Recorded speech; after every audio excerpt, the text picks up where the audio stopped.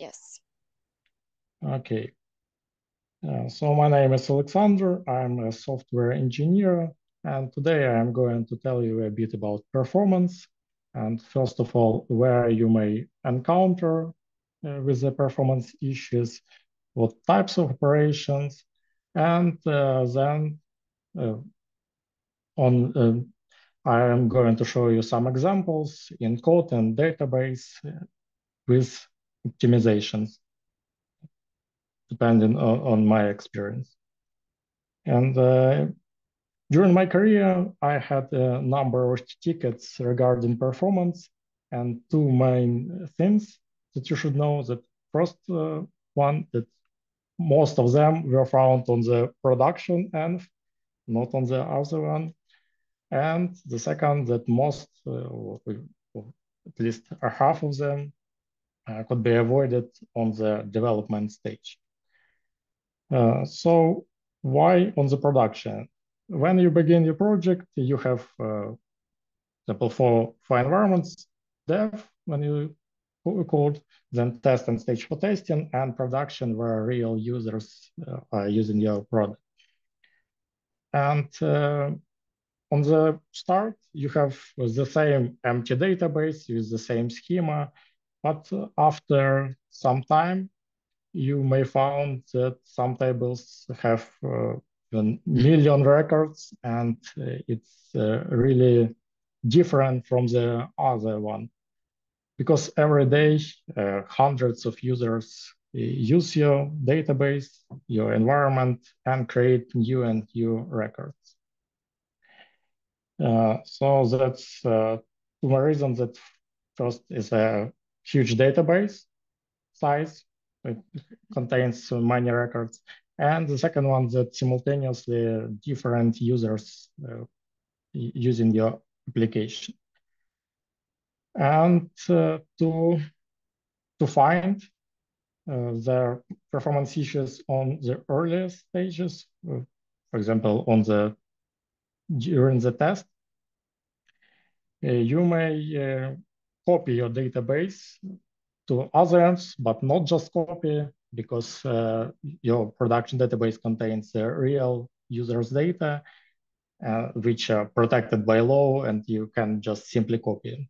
So using replication, you can copy the database and change the real data to some generated.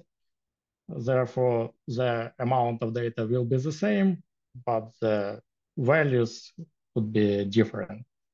That's how you may copy it to other ends, and the result would be the same on the all environments.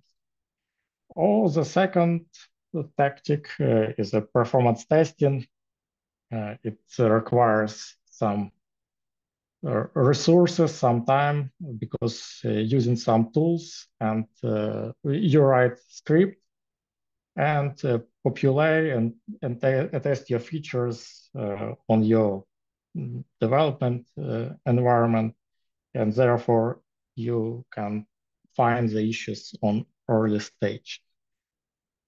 In this approach, you always need to update scripts for existing feature, or for new features, create new script, write new code.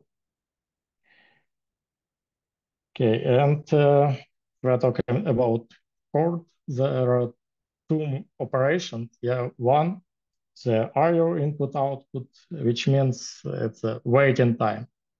So you send request to the database, or service, or file, and just wait till the response. And this time is the input output. For the second one, the CPU bound, it's everything that related to calculations, make some operation for when you, service one wait, the service two calculate, do some operations, in database. So that's the second one approach, and these two types.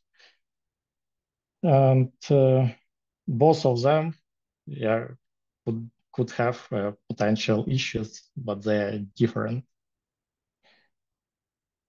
And I want to show you some example. Imagine that you work in cargo transportation company as a developer, and something about this company. You have some offices in different cities, and the users, you have workers inside, and some users, customers, so people who want to send parcel from one city to another. Uh, they go to the office, give you the parcel, and you pack them into boxes. And for example, once a day, you have a car where you want to put these boxes. And here, the feature you want to implement, attach manually boxes to the truck. Yeah. So you have some worker who on the UI select the drop down of boxes, and attach them to the car, some car, and then button attach. Under the hood, you in some service one, you receive a request with this truck, information and boxes that you want to put.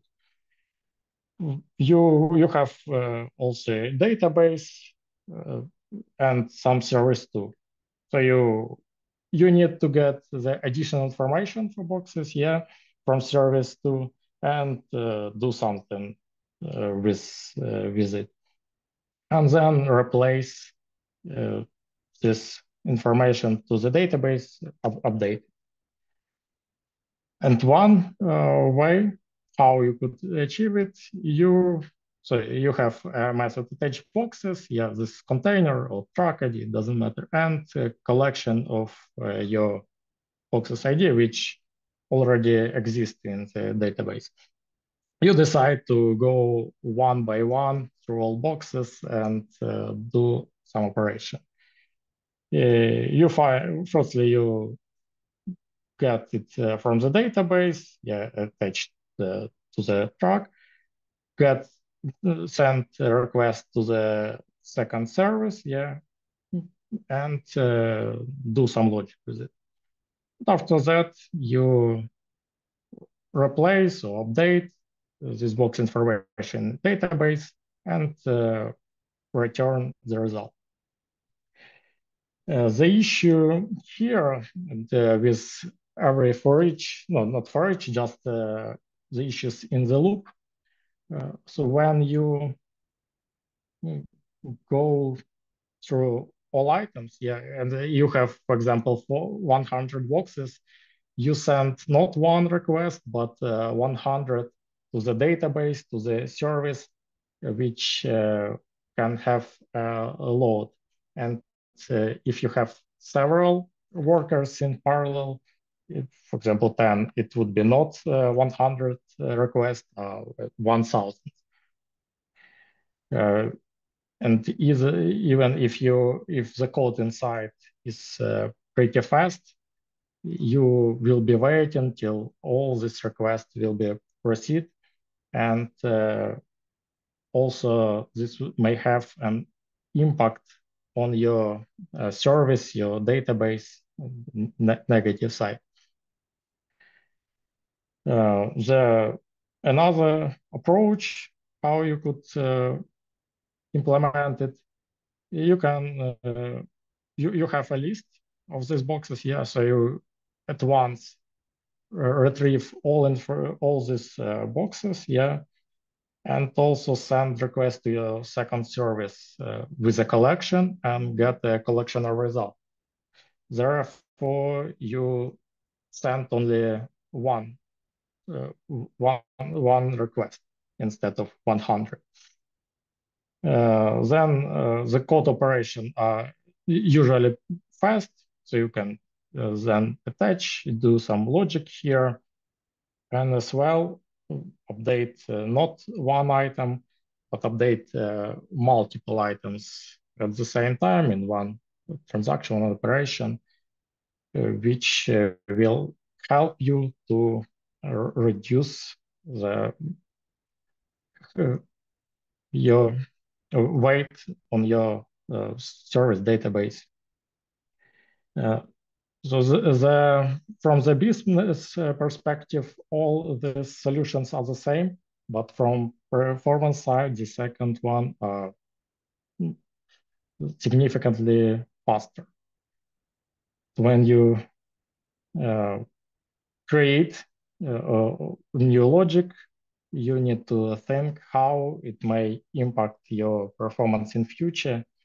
Because when you just created the first one, yeah, you push it to the test, yeah, everything works correctly, but after the issue may appear after a year of using when some amount of data will be high. Yeah, so it's better to uh, think about it at the beginning. And in this code, we have retrieving some information from the service. And if this information is static, for example, user came to the office, then gave a parcel and nothing else is changing there. You may add cache, yeah, to improve the performance even more. But this one could be like a trade-off. If you when you configure a lifetime of your cache, because it will take not real data from the database, but from cache, the previous one. So the first one request will go directly to the database, the service, and then store it in cache. Yeah, so that's how it works. With caching, this next second and third would go to cache, take the information really fast, and return back the result. The issue may be here. The issue here is if the data updated in database, it could be different from what is stored in the cache. So you should think about a lifetime cache. It can be either in memory, so if you rerun your service, it will disappear, the little information stored in there, or distributed, it means in cloud, you store and synchronized to you. Hybrid is a combined way of both of them. So caching is one way that you may think of also about performance. Now let's go to the database examples. Also, I have a simple table items with 3 columns: ID, name, and address, and the primary key for ID. And I generated a really high amount of data and want to execute a simple query. Select ID and address where name equals some value. And I run this query and it takes 8 seconds to execute, which is really slow. In execution plan, there's index scan operation, which means that it goes through all rows in the table one by one and try to find the needed items. And even if the item is the first row, the result would be the same because we don't have any restriction here, like top one item, only one, and it goes through all full table. And we have a hint here that missing index for name. There's where our filtering located. And one more thing about index is that when you create a primary key, you already have a clustered index for this column. So we already have one, but not nothing about name. It goes and let's so the way we can improve this query is to add index for this query. So I create index for column name and execute the same query. And the result, 0 seconds, which is what I was expecting for such simple query. And in our execution plan, we can see that we have index seek, which is fast operation, and key lookup. You might be wondering why we have a key lookup here if we already added index for name. That's because in our query, we added index for name.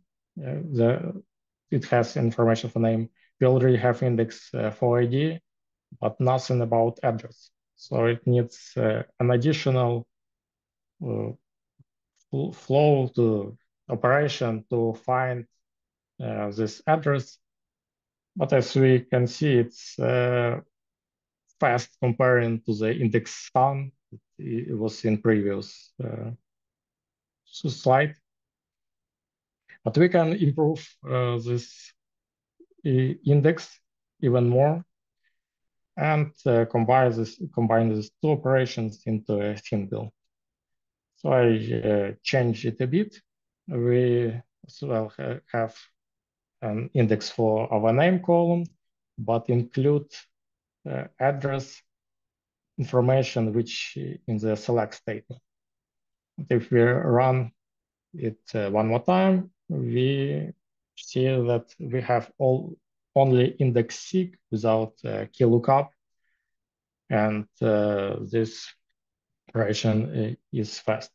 So using indexes is good practice when you have big tables. Of course, indexes don't change any logic, but only have performance changes. And in some cases, it may have a negative impact because for every delete or update operations, the indexes should be recalculated. And this time may be in some cases higher than the benefit from this index. So you also should think wisely when adding that. Okay, and another example that I want to show. I have four tables, yeah, and two of them have foreign keys to the remaining two, and I want to select some information from this both table. Okay, let's say that firstly I populated the table, and one of these foreign keys would be null. One have value, and second one has null. And I want to find information where both of these tables are linked either by address ID or by number ID. So I select the information from its items, and then combine. It can be either inner join or left, right, outer join. It doesn't matter in this case. And add join with or. So I join with one column or with the second one. Where I have some filtration, I want to retrieve the two rows that I have here. And operation takes 2 seconds, but it can be even more. So I want also have it fast. And in our execution plan, we see that most of the time located in this join. Yeah, but as well we have index scan, because for this example, we haven't added any indexes yet, and also index scan for the workers for this to find these two columns. We might try to add this index, yes. Our SQL plan hints us with include address ID and number ID. Let's see what will it have. I create three indexes, just one for the name column, including this foreign keys, address ID and number ID. And also for the second table, I added two indexes, for number ID and address ID, because it's two different operations. They can be combined into a single one. And when I execute the same query, the result is still 2 seconds, which is slow. Instead of scan, we have index seek, which is fast, yeah, costs 0%. But for some reasons, the query is still slow. Most of the time located in the join, and a bit of time in the scan. And that's the issue with the or join. So for some reasons, it's a limitation, and SQL cannot select the proper indexes, and it chooses scan, which is really slow, even if you have all necessary indexes. There, I guess, can be different approaches, but the simple one is just to divide this query into two parts. First one, we join by the address ID. There is a mistake here, without or. And the second one, we join by the number ID. To the result, 0 seconds. In our query execution plan, we may see that most of the time in this union all, we select this one, the second one, and combine them. It's a merge join. But in other our parts, we have index seek, which is fast, take 0 seconds. So you should be careful with using this or joins with inside your query.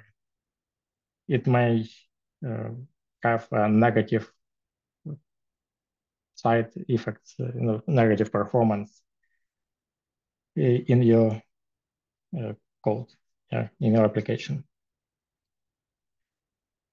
And